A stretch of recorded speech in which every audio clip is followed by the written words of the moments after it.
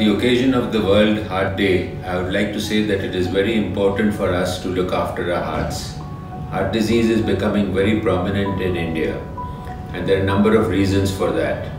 Poor diet, lack of exercise, and of course we have a hereditary tendency towards getting heart disease and diabetes. We are seeing a lot of young people who are developing high blood pressure, diabetes and high cholesterol. And we need to control these factors if we want to prevent heart disease.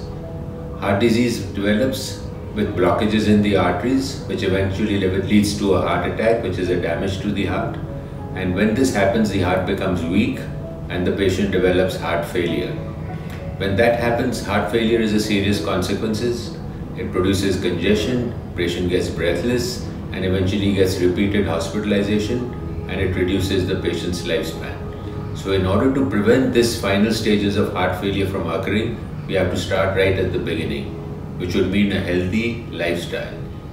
Keep your weight under control, exercise regularly, keep diet well under control with not eating all these bad foods which contains trans fats and high saturated fats.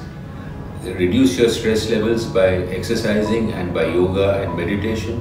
And I think if we are preventive, then we'll prevent the first heart attack from coming, which would then reduce further problems with heart failure. So let's start right from the beginning. Let's start when we are young to prevent problems so that we can live a long, healthy life without any cardiac issues.